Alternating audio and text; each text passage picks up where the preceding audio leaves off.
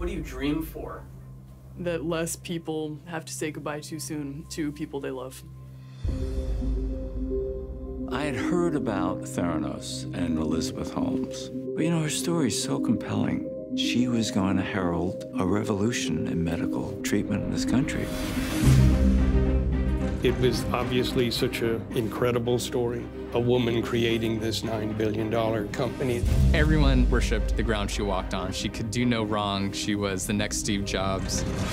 The idea with the Edison was to stick the lab inside the box. She wanted Edison devices in every home in America. This could be the Apple of healthcare. You all are part of something that is going to change our world. What higher purpose is there? Elizabeth came to me, and she described her idea. It's impossible, physically. Elizabeth was lying about the accuracy of the blood tests. It's all a show. She didn't want anybody to see what was going on in there. We don't need to explain ourselves to competitive companies. She aligned herself with very powerful men who succumbed to a certain charm. She was deceiving investors to the tune of $400 million. It comes back to fake it until you make it. There was definitely something going on behind the scenes. She had bulletproof glass on their windows. Anything I typed was watched. It was very scary. Like, what are they trying to hide? The mantra in Silicon Valley is move fast, break things. That's not the way you approach science that's going to be impacting people's lives. Quite frankly, people can die. It snowballed into this crazy situation. In a panic, I went and bought a burner phone. I called the Wall Street Journal. What is coming out of her mouth is not reality. She never thought she had any limits. She was going to conquer the world. This was real lunacy. Can you tell us a secret? I don't have many secrets.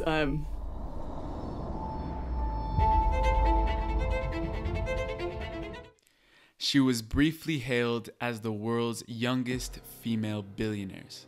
She wore the same black outfits day in and day out. She wore turtlenecks because she idolized Steve Jobs. And at the top of her career, she employed over 100 people, and her company Theranos was valued at more than $10 billion. Shortly after, many whistleblowers within the company and external journalists began to uncover malicious actions by Holmes and her company that eventually led to criminal charges for frauding investors, doctors, and even patients. To begin debunking Holmes' rise to power and quick demise, we must travel to her early beginnings. She was born in the capital city of the US, Washington, D.C. in 1984. Her father was a vice president for the energy company Enron, and her mother was a congressional committee staffer. Elizabeth developed an interest in computer programming at the start of high school, and she claimed to have started her first business selling C++ compilers to Chinese universities. In 2002, she joined Stanford University's Chemical Engineering School, and by the end of freshman year, she was working at a laboratory in the Genome Institute of Singapore and tested for respiratory symptoms by collecting blood samples with syringes. Midway through college, she took a brave decision to drop out of Stanford and use the rest of her tuition money for seed funding in her new healthcare tech startup that would later be known as Theranos. Her master plan began through her motivation to democratize healthcare and extract advanced medical tests only by using a single drop of blood.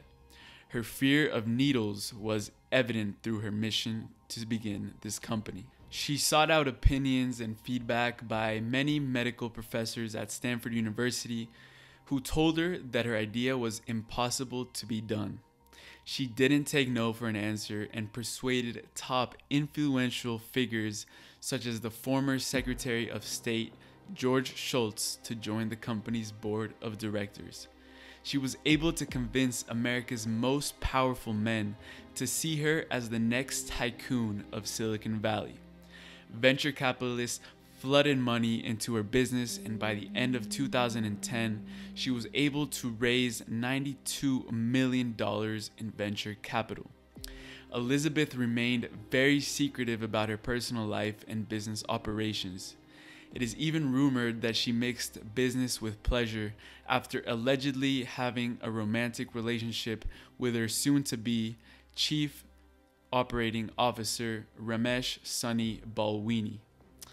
He was 19 years older than her at the time, and he had a wife.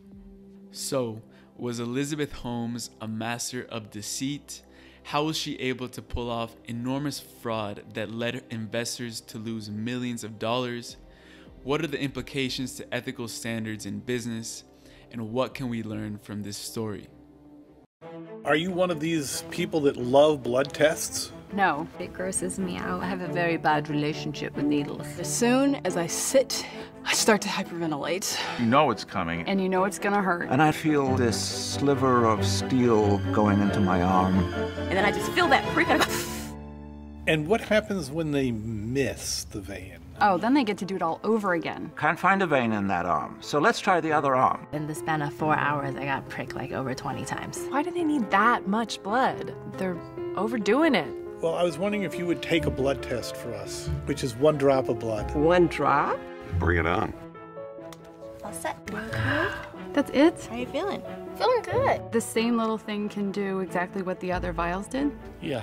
That's like life-changing. That's great.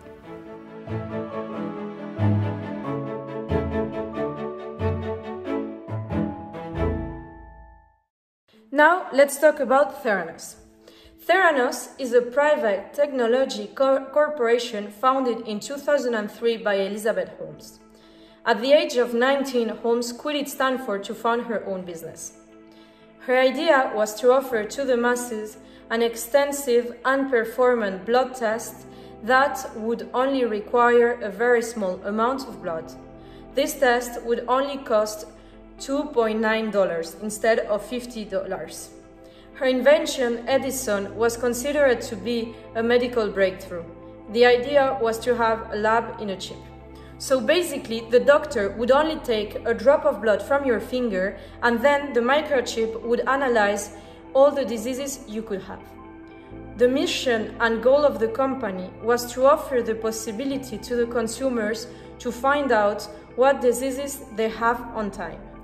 So no one would ever say goodbye too soon again, or no one would ever wish to have known before. By 2014, Theranos was considered to be one of the most famous companies in the world. Therefore, the question is, how Elizabeth Holmes has achieved such success?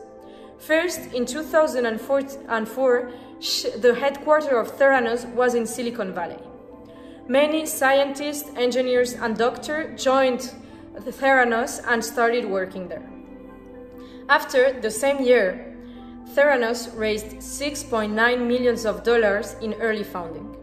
The company value was already $30 million. In 2007, the company valuation hit $197 million. After it raised an additional $43 million in early funding. In 2010, after further rounds of funding, Theranos was valued at $1 billion. And finally, in 2014, the company reached its peak. The company worth was $9 billion. Therefore, Holmes became a multi-billionaire, as she owned 50% of the stakes of Theranos. So, to summing up, Theranos has thrived thanks to the connections and the talent that Silicon Valley owns, the massive investments in the companies, and also the leadership of Holmes that made believe to the masses and to the company that she owned a medical breakthrough. Some call Theranos the Apple of healthcare, but nothing is as good as it seems. Everything changed when the Wall Street Journal published an article questioning the validity of Theranos' technology. It was revealed when consumers get their blood tested, it had to be done intravenously instead of a simple prick in the finger for no given explanation. And when these samples were received in Theranos, some of them were processed by Edison. But since this machine could only perform a few tests, the samples were then diluted and placed on commercial lab machines. This resulted in a completely unethical practice where Theranos gave inaccurate results to customers on diseases as serious as cancer. Then, several employees came forward with other unethical practice, including fake testing in front of investors, where they would take out their blood and pretend Edison was performing the test. But when they took the investors out of the room, they took the test and placed them on commercial lab machines to get tested and came up with these fake results. Then, in March 2016, the Centers for Medicare and Medicaid Services announced plans to enact sanctions that included suspending Holmes and Bawani from owning or operating a lab, and they will revoke the Theranos lab. They eventually received lawsuits from Walgreens and other important investors, leading to the bankruptcy and shutdown of Theranos. Finally, in March 2018, the U.S. Securities and Exchange Commission charged Elizabeth Holmes and Sonny Bawani with fraud, and the trial was set for this year but has been delayed by the pandemic. Hi, so now it's the time to make a connection to the course, Professional Ethics. First of all, I'd like to pinpoint out the negative aspects that Elizabeth went through her company Theranos.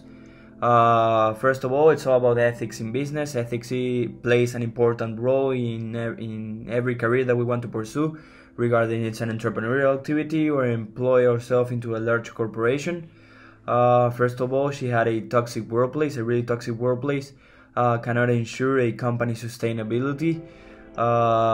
She holds a sustained fraud based on lying and improper ideas.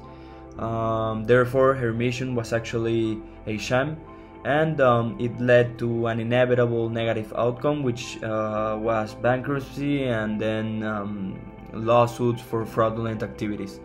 Furthermore, she had a hustle culture, pressured attitude towards achieving goals no matter the negative aspects, but most importantly, she didn't care at all about the well-being of her employees.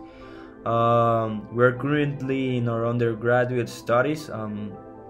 It's really important to see this type of courses such as professional ethics, as we're going to pursue our own dreams regarding a career-wise or our own entrepreneurial activity.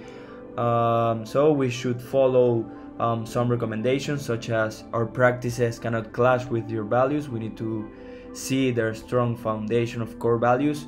We need to foster a sense of support and a trustful environment within our environment. So fraudulent activities such as secrecy and surveillance needs to be taken away from our corporate life. And also, Elizabeth constantly undermine employees. It should be the other way around. We should foster employees to constantly challenge ourselves in order to secure the company's sustainability. This documentary is really interesting as it proposes an ethical dilemma that some companies might face in a certain point in time. Elizabeth Holmes' primary mission was to change the world by leading a revolution in medical treatment, where patients were able to check their own healthcare information in order to prevent future diseases and pathologies. However, Elizabeth noticed how the results from Edison machine exhibited wrong assumptions and still decided to carry on with the project as she believed in it, taking a quote from Thomas Edison saying, "Fake it until you make it." Here we want to come to the point, does the greater good justify the means? Well, in this case it clearly doesn't, because millions of people's lives were put at risk by submitting themselves to those tests. Plus, Theranos was a completely fraud. Most of the testing was performed in labs, and few samples were analyzed through the Edison machine, and the results were not even reliable. Elizabeth managed to procrastinate this information from 2003 to 2018, and it still was one of the most profitable companies in the world. How did she do it? Well, Theranos was not forced to communicate any kind of description to the public, as the internal forces in Theranos expressed this as a trade secrecy that could benefit competition. Moreover, they could run this show due to the company's nature, because large companies may decide to remain private so they can be less transparent to the public, whereas public companies have to report to investors every quarter. And why did so many important individuals invest in the company without a clear demonstration of the product? Because they believe in her. They believe in her purpose. As pointed out in the doc, people are generally driven by a story that moves them and generates an emotional attraction, rather than attending to pure facts. So now regarding recent news and articles related to the case. So on February 11th of 2020, a US judge dismissed 4 wire fraud charges accusing Holmes and an associate of misleading patients about the ability of their blood tests. But these were dismissed because patients who took the test were paid by their insurance and thus stated not to be deprived of any money or property while performing these services. Then the next update is that Holmes' trial was set to begin in the summer, but due to COVID, it has been pushed forward to March 9 of 2021. And then the next update, and the last one, is that there was a request in September, so last month, which was granted by a Californian federal prosecutor for basically Holmes to have the ability to be examined by 2 experts, a psychologist and a psychiatrist. And these tests consist of 2 days worth of monitoring, and they have to be recorded, and they have to be recorded because the status of this case is so high.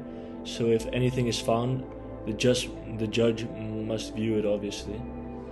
And so these tests were asked to be done by the defense team of Holmes in order to hopefully find some expert evidence relating to a mental disease or defect. Because obviously, if she is found to have a mental disease or so, this would obviously impact the degree of the charges heavily. As she awaits federal trial, her whereabouts have been a mystery until now. Hi, Elizabeth. I'm Lisa Guerrero with Inside Edition. We'd like to know if you had an opportunity to watch the documentary about you. We found Holmes living in a luxury rental building with her fiance, who is heir to a hotel fortune. Elizabeth, a lot of young women looked up to you, especially in tech. What would you have to say to those young women? She spends her days with her fiance and their husky, Balto, enjoying hikes and taking long walks in local parks. Do you have any comment at all to the investors that say they lost millions of dollars because of you? A lot of people think it was heartless that you were partying at Burning Man when your company was closing its doors. She's traded in her black turtleneck for a more casual look, but as soon as these neighbors heard her speak, there was no mistaking that unforgettable voice. Is that Elizabeth Holmes? I didn't know until she spoke. As soon as she opened her mouth, I was like, bingo, that is her. People seem to be obsessed with your voice. Can you set the record straight? Is your voice real or is it fake? But for now, Elizabeth Holmes is staying silent. Elizabeth Holmes has pled not guilty to fraud charges, and she's expected back in court on April 22nd.